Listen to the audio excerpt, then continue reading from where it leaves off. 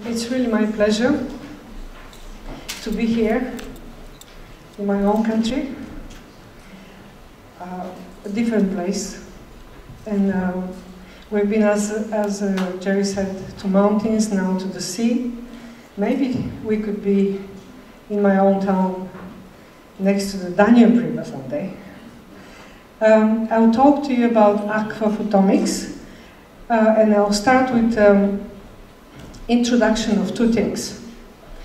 We use spectroscopy to analyze water, and I'll say a few words about near-infrared spectroscopy, and then I'll tell you what aquaphotomics means, and then I'll go to two papers that we published by chance, I don't know by what, on the same date.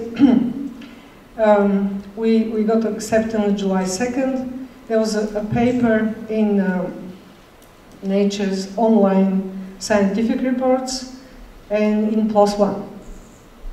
So, as Alberto said this morning, we have to be strategically right and get some papers in well-read journals, and then start by this telling a bit more about what we know for water. I'll start with this slide because I like this. Aquaphotomics is all about aqua is water, and this is the first character, Japanese character, and sounds Mizu. And the second character is water. No, it's light, which is hikari in Japanese. So, near-infrared spectroscopy. Now, in medical science, it is used not traditionally as any other spectroscopy quantitatively to measure components. It is used for monitoring. And I think we have to stress, it was mentioned just this morning, is very important as a dimension. So we can measure, but if we add time, we add lots of information. So these people use infrared light for pulse oximetry. This is quantitative approach, so they use only 2-3 wavelengths, 2-3 energy levels, because they penetrate very well in human tissue. And they use infrared light because it penetrates very well also into the tissue to follow the oxyhemoglobin ratio, which means the functioning of brain areas, which is you can do function near-infrared instead of functional MRI in order to follow which part of the brain are activated. This is possible only because near-infrared light penetrates. It is not fully absorbed by the water as infrared light is. It is partially absorbed, which gives us the possibility to analyze the light coming back from the water or aqueous system or biological system. So this light is invisible for us. It is next to the red light. It has less energy than the visible and UV. And it has a specific, in the electromagnetic spectrum, this is infrared light. This is near-infrared, which is from 700 to 2500 nanometers, a very short, comparatively speaking, range. Specifically this near-infrared, we call it next to the visible. Some people call it far visible. The beauty is that it really penetrates about up to 10 centimeters into aqueous or water system or biological system. So this is the spectrophotometers, how they look. We can use fibers. We have used fiber probes and handheld instruments to analyze different biological systems in vivo monitored. Okay? So what we found, these are serious, I'm just jumping because I want to go to the content of my presentation, but this is just so many systems that we have analyzed with the spectroscopy, and we have found that we can use the spectral of the system over the time, the change of the spectral pattern of the system as a biomarker. So we could use this spectral pattern for diagnosis. And this is an interesting, this is inflammation of udder in cows, this is prion disease in mouse, and I will relate this to Luc Montanier's talk. We found prion disease, we were able to diagnose prion disease. We inoculate 40 mice for 2 years, 2 different experiments every year, and we consistently found out that we were able to diagnose the disease firstly in the abdomen, not in the brain, where you would expect to find prion disease. So it is a lot to understand in the future about what actually is causing the disease. And HIV again, HIV diagnosis, we can do this on plasma, on serum. So, and this is the spectral pattern. And the specific spectral pattern that relates to oxidative stress, as Luc mentioned. So, one interesting thing is that near-infrared is an overtone spectroscopy. Overtone means that vibrations, it is not the main vibration with the highest amplitude, which is in the infrared region. This is the second, third, and fourth amplitude, like a bending. This is the Hooke's law. The amplitude goes 100,000, 10,000 times less, which means that if we have a component, a molecule that is at very low concentration, we are not able to see and to measure this molecule by near-infrared vibrations of the molecule in the near-infrared range, because it's a very low concentration. But you will see, we can measure. We can make perfect models only if we use absorbance of the water.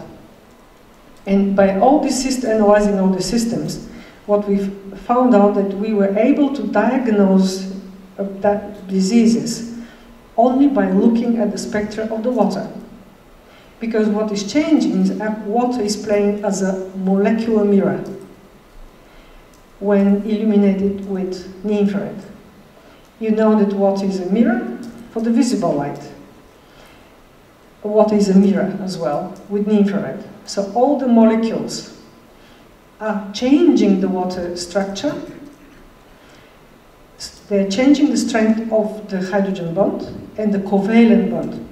The strength and the angle in the molecule is changing because of the surrounding other molecules. Now, this is the spectra of the water. I'm sure you don't see anything, but if you analyze the spectra, which is the number 2 requirement, is the multivariate analysis of all the spectral data that we have to have a lot of spectral data for many samples to make the model. But if we analyze this, we could see many absorbance bands underneath. We could see that really water is not just one single molecule with one covalent bond. We could see that water is a system, is a molecular system. And the strength of the covalent bond is changing. It's following the environment, as you want to call it, epigenetics or whatever. Now, probably you'll understand easily, this is the spectrum of the sun, the intensity of the sunlight.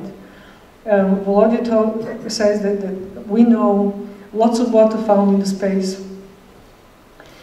you see, this is the maximum of intensity of the sunlight coming measured above the atmosphere. He's above the atmosphere, he's on the sea level. This is the visible light, this is from 400 to 700 nanometer. Visible.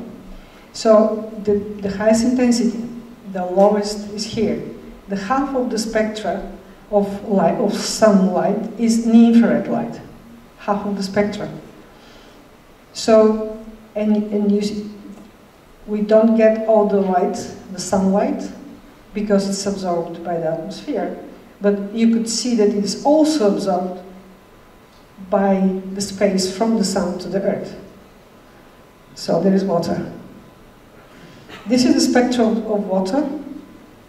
But this is absorbance spectra. How much light water absorbs?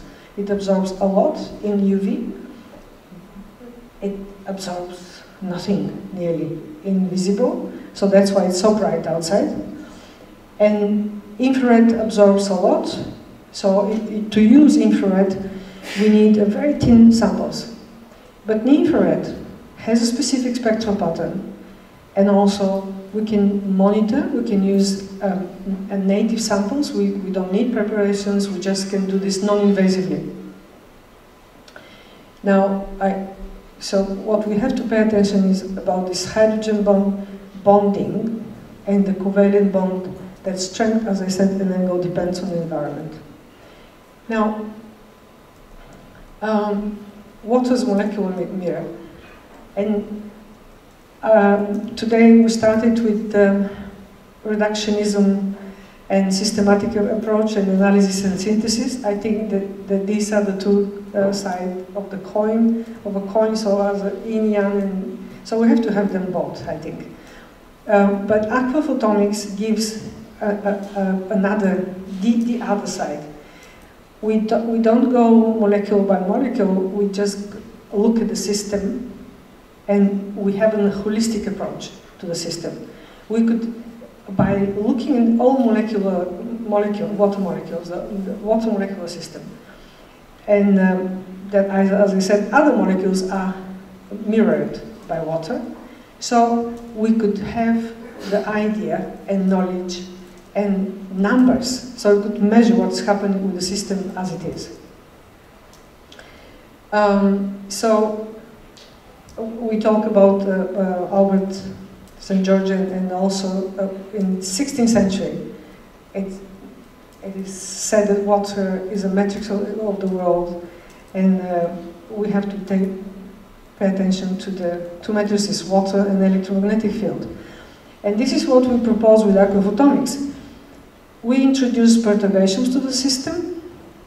We activate, because water is such a sensitive conglomeration of molecules. It gets the influence of the temperature strongly, humidity, pressure, everything. So if we talk about epigenetics, it goes directly to the water, and water influences DNA and etc. So probably, and it is vice versa. It is a play. But in order to use this spectroscopy, what we have to know, to have the database of water absorbance bands. And I call them water matrix coordinates.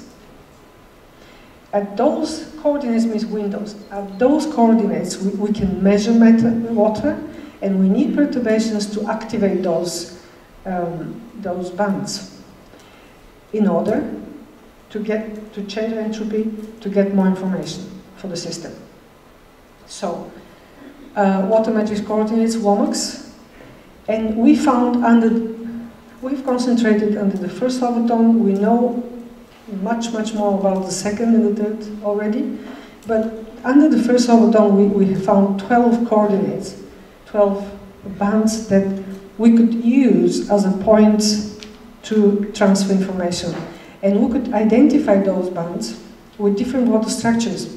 Now, I know we get nervous when we say what is structured water, and do we understand what is structured water at all? No, we don't. And I cannot say that I understand really. But we could see that we have this conformations like we have four molecules of water. On the top of them, if we have this OH, then this covalent bond has a different absorbance band, specific band. The same for 2, for 1.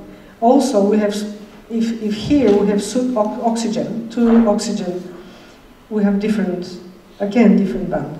So these are coordinates of specific water structures. And what is structure, what is a different discussion, I think. So aquagram is a graph that we use to express what is the water profile, what is the water molecular profile seen by the absorbance of light of water-specific bands. Now, this is the spectral vapor, and this is the spectral water. You see that they overlap each other. So in the water, we have vapor and ice at the same time, but in different ratio. And the ice spectra is somewhere here.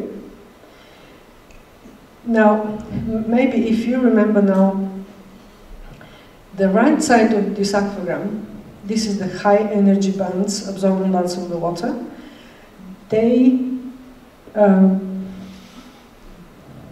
This is the less hydrogen bonded water.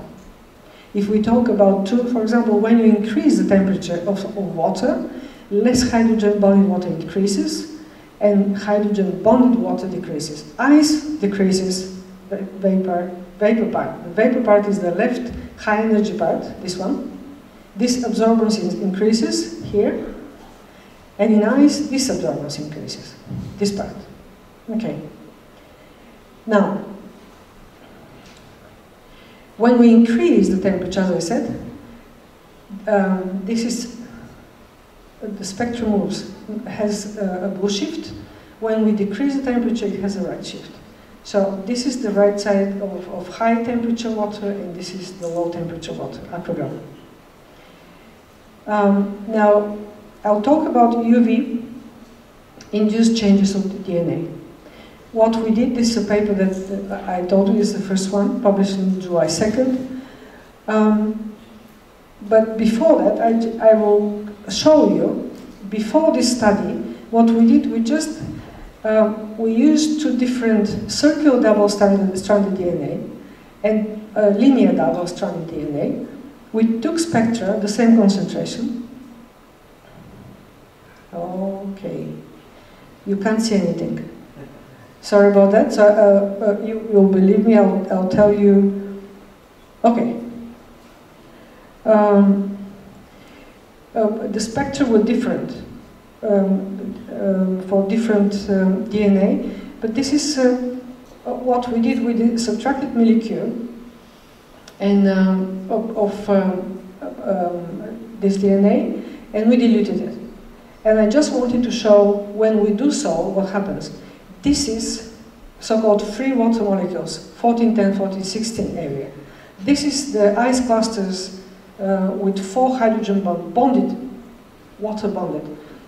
hydrogen bonded water.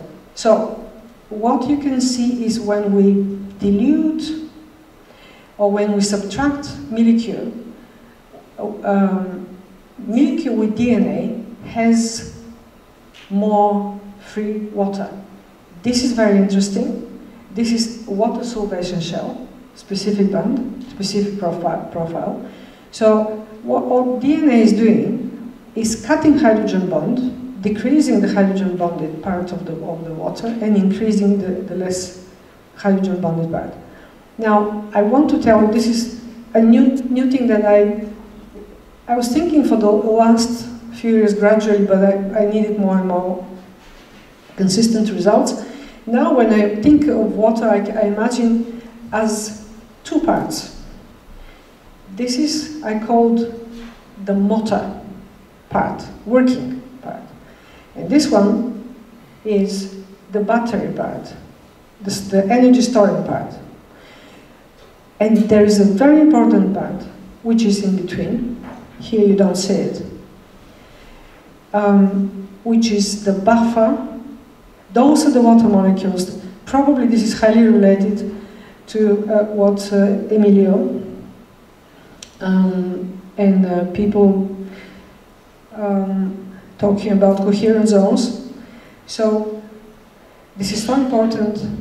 The molecules that are moving from one zone to the other, from one coherent zone to the other, they are those that are actually stabilizing the water. If water is self-organizing system, and this self-organization is coming from these water structures that are keeping the balance between the two, the motor and the battery. Now, if we subtract the second dilution, so we see, you could see already C2, C3, C4, these are the water matrix coordinates, I call them, these are in nanometers, and each of those coordinates is related to a certain function. We don't know them all, of course, but I've seen them in different plants, in cells, adding different molecules as perturbers, and increasing one or the other. You see, like D5, you have 10 to minus 5 dilution, and you could get both. You could have highly organized water, and also less hydrogen bonded water, mostly on the same level. But you lose this medium, the low-level members of the medium, the transition part. And all this is related to function, to different functionality. Okay, now the paper is what we showed. We showed that we look at this. So we work with micromolar concentration of DNA. There is no way that near-infrared light can measure the molecule itself. So we were able to see this high correlation to make a model only because we were looking only at the first overtone of the water. And you could see that when we increase or change the concentration of DNA, we have positive, as I showed you in other DNA studies, we increase the less hydrogen bonded part of the water. Now, if we introduce UV light to the sample with DNA, you see that this is the control, and the red is UV light emitted sample. And these are the water absorbing bands that are working. So because of changes in this area, we get this separation. So we could identify what's happening. Now, this is a model, a beautiful correlation between the UV dose from 0 to 20 kilojoule per square meter, and look at this, what happens? Reverse. UV light is ordering water molecules. UV light is making water structure. Is making more hydrogen bond in water and less non-hydrogen bond in water. Now, this is the concentration of the dimer produced by DNA as a result of the UV radiation. Now, the same effect, but we were able to measure with that accuracy with light interacting with water. Much better than HPLC. You can go to the paper, so we compared, we measured by HPLC, we measured by infrared, and you could see that infrared light can see the changes in the water caused by the modification of DNA as a result of UV. Now, another paper was bacterial functionality. So I liked what Luke said this morning for probiotics and non-probiotic. We looked at non-probiotic bacteria is the blue, moderate is green, and probiotic is red. Now we wanted to see, because you have a microorganism, a new microorganism, you want to analyze to see if it is a probiotic, if it has a strength of survival, etc. It takes months, even year. Now, with this profile, we can analyze, we need only 10 hours to say if this particular strain is probiotic or non-probiotic or moderate. This is from a practical side.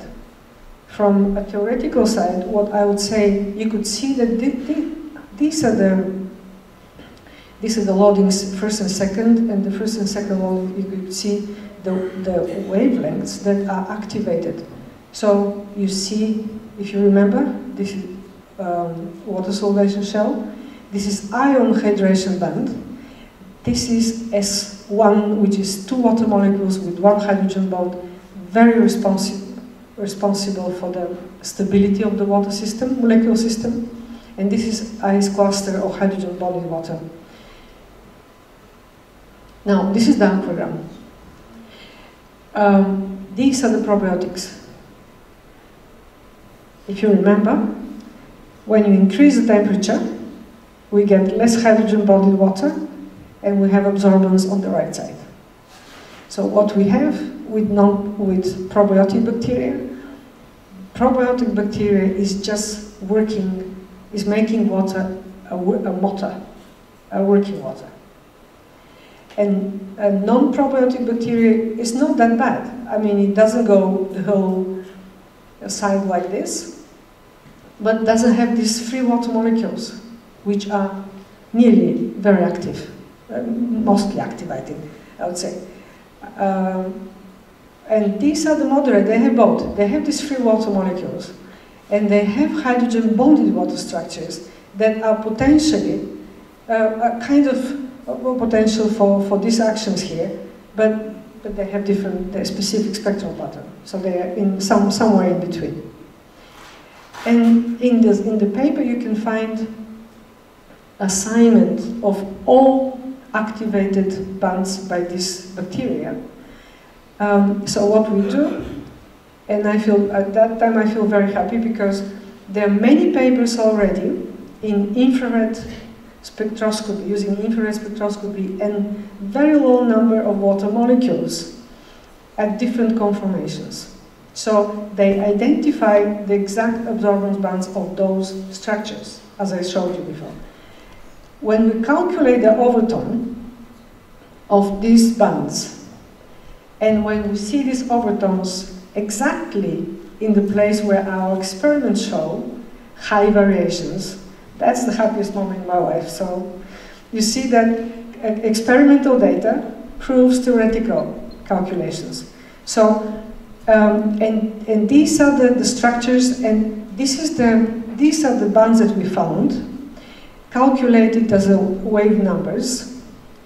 This is the calculated reference bands from references, and this is the exact structure found in this reference. So you could go to the reference, you could see what the structure means, and you could see where we can find it in the infrared. And now I have 5 minutes. I prepared this promptly while listening to Luke and Jerry, and so I just wanted to show, to link a little bit to what I was talking. I think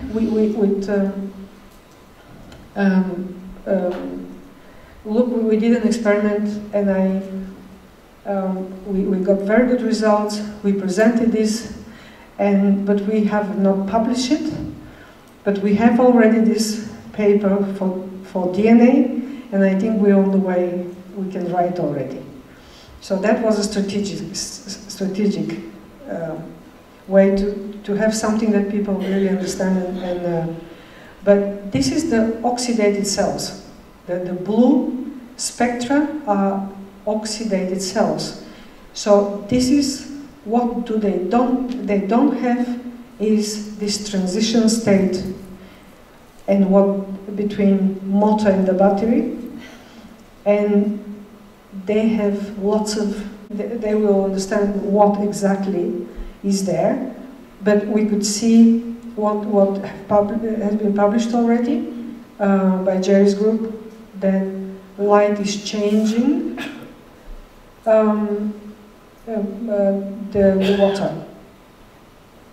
And this is my group. And okay, I'll finish with this. Thank you.